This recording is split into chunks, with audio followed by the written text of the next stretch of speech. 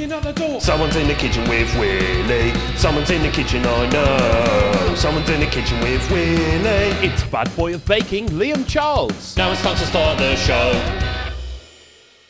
Hello and welcome to Someone's in the Kitchen. It's a show in a kitchen with me, Willy, and someone. Today we have a very special guest in the kitchen. It's Liam Charles. He's the star of Bake Off. He does present the professional Bake Off. He also does present the children's Bake Off, and he's arguably the biggest master baker I've ever met in my life. Let's let him in.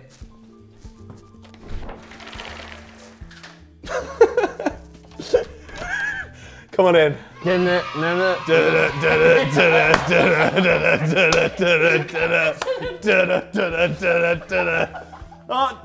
Close this, don't let draft in.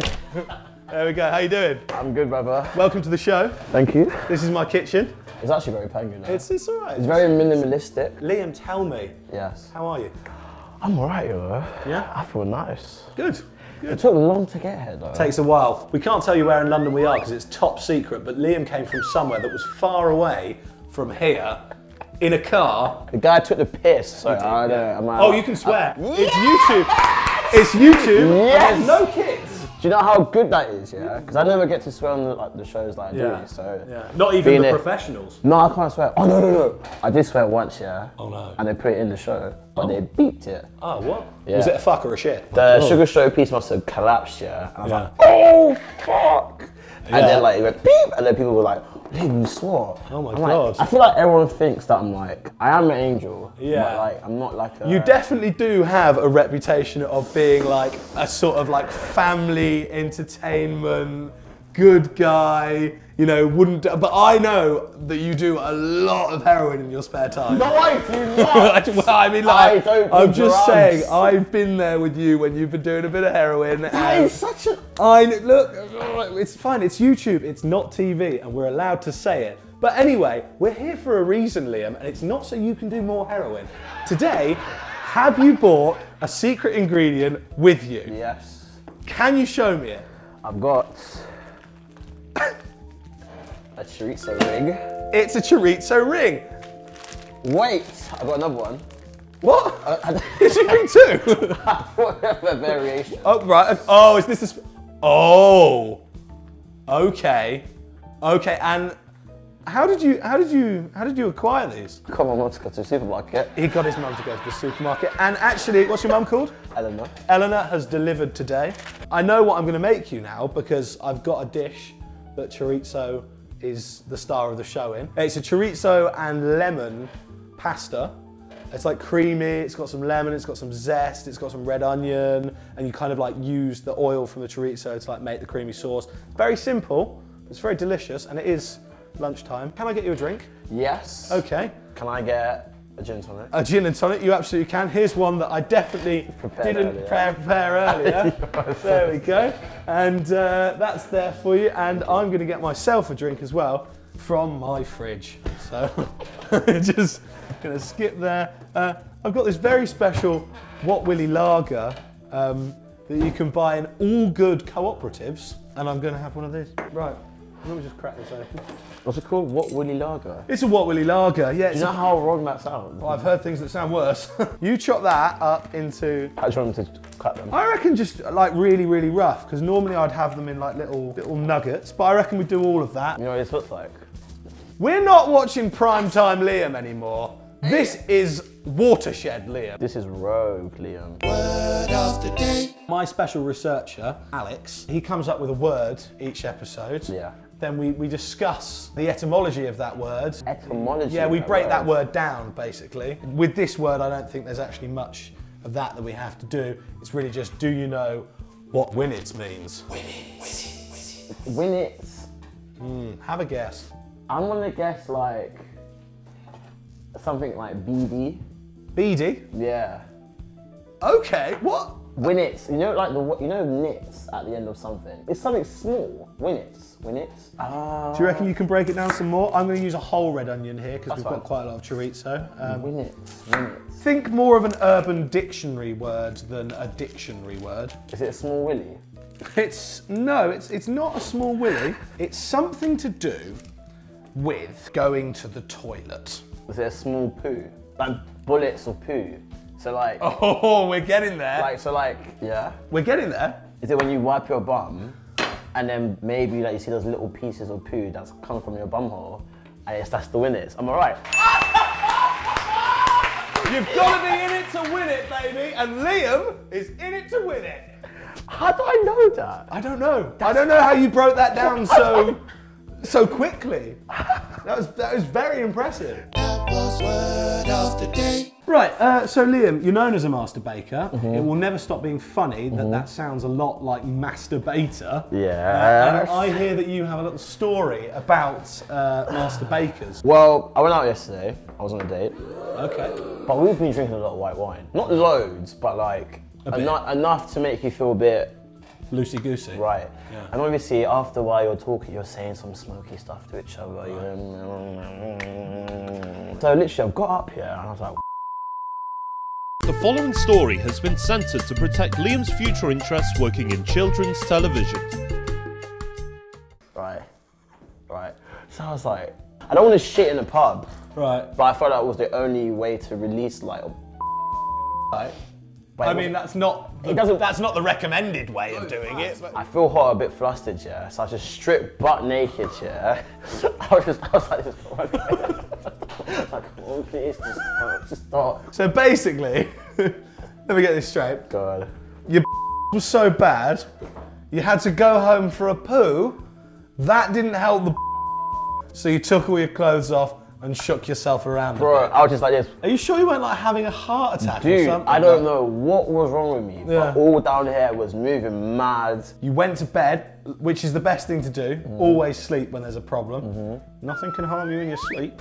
No. Yeah. And then you woke up and everything was fine. Yeah, pretty much. So we lit, that's why. There we go. And now, it's question time. Welcome to Question Time with Liam Charles. I just can't stop laughing at So, you. this is the part of the show where we ask you the serious questions. In 2018, you wrote your first cookbook, Cheeky Treats, A Brief History of the Cheeky Girls. Did you consult the girls themselves before you wrote your book? Yeah, I actually have one of them I used to date. Which one? The third one. Right. Yeah, the third one. She lives near me. I was like, oh, I need help with this book. And she was like, yeah, come round and stuff like that. So we spent a lot of time together, made this book, and that was my first book. Do you know what they're doing now? One's actually in prison. No. What? No. Oh, the third one that you know. Yeah, She's she's prison. actually in prison. The other two both work in Hyundai car dealerships, one in Yorkshire and one in Lincolnshire. You trained as a goldsmith. What caused you to change career path and become a baker? Second year of my course, yeah, it was so dry. Goldsmithery. But I started to bake when I was like 16. Right. So I was always doing baking on the side. You were a late bloomer. Late bloomer, 16, that's not, is it? I don't guess so. 'Cause you It's don't a bread joke. Oh, but that was pretty good, you know. That was question time. Right, Liam. Now it's time to do some cooking, which is not something you know how to do because you only know how to bake, which is a form of cooking, but it's actually different. So this, right, what we do is, it's a bit like baking, right? But instead of it being very scientific, it's much more of an art form. Pasta. I need you to grab the pasta from the cupboards. But where is the pasta? So, that's your fridge. That is the fridge. No one's fridge is close to one said cupboard. This way. The pasta's in that cupboard, could it be? Oh, perhaps. Oh, there we go. He's found the penne. So we're gonna go chorizo in cold pan. All of this going on there. I'm gonna give this pasta a little. You stirred it with a sieve. I just, it's what I had to hand. I didn't want to get that wet. 2000, that was pretty sick, can't lie. There we go. Maybe hit them with some pepper from this magical pepper wand. That is cold. Yeah, it's pretty cool. Can I see that? I am not your father. I've done it with cream.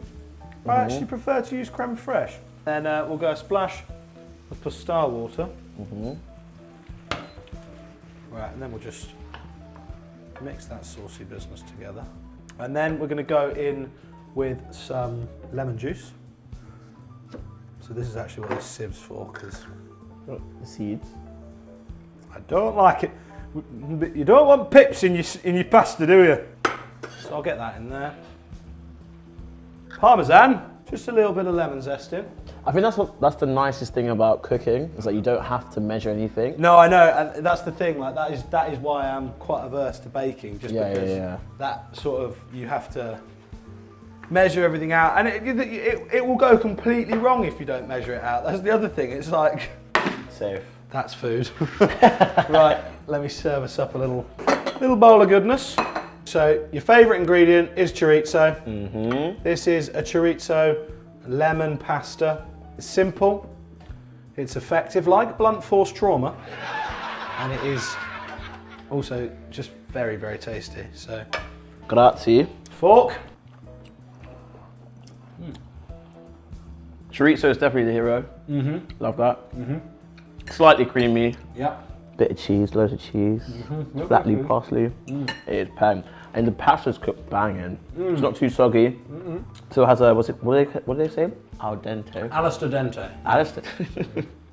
The lemon just creeps in, because I wasn't too sure about the lemon at the start, but it's kind of like a sort of like a cheeky little undertone. Mm. It's just a little bit of sharpness. Yeah, bang. I'm glad you're enjoying it. Now is probably the perfect opportunity for you to plug what you're up to at the moment. New books, new shows, same old Liam. Oh, I love that. It's not just pasta, it's Willy's pasta. There we go, there we go, there we go. I've got to say, we've had a nice time. Yeah, it was alright, it's good. Let's wrap this bitch up. Liam. Yes. Thanks for coming. Pleasure. Can I take my special walk Take your special walk with you, off you pop. Bye. It's been good to see you, I've got to say. We've enjoyed having you here, but all good things must come to an end. So I'll just get that closed. And I'll just pull that down. See you later. Bye. Oh. That was Liam Charles in my kitchen for an episode of Someone's in the Kitchen. We've had a nice time, we've had some drinks, we've had some laughs, and we've had some chorizo-based dishes. We've had one chorizo-based dish, and it's been great. Thanks for joining me. Do make sure to like and subscribe. There will now be a minute's silence for the time we've all lost over the last 10 minutes.